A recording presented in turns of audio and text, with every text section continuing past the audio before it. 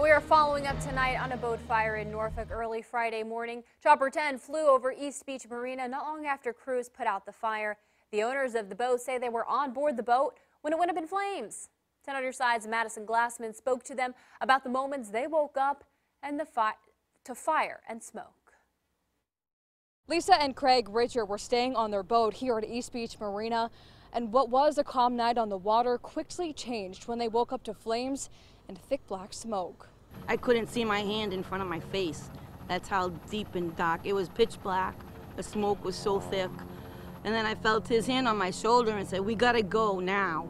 And the whole back of the boat was engulfed in flames. I mean, it went up that fast. Grabbing a fire extinguisher, Craig tried to put out the flames as the couple scrambled to get to safety. No word yet from officials on what caused the flames. The whole thing to me, until my wife and I managed to get to our main dock, everything feels like a nightmare to me. A nightmare the couple still hasn't woken up from. We're going to have to move back up to Massachusetts with my sister because we lost everything. As they begin to rebuild their lives, the couple is thankful they're alive and for the kindness of others.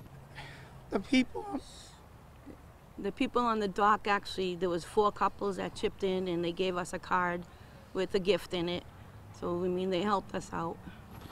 Everybody's been great. Yep.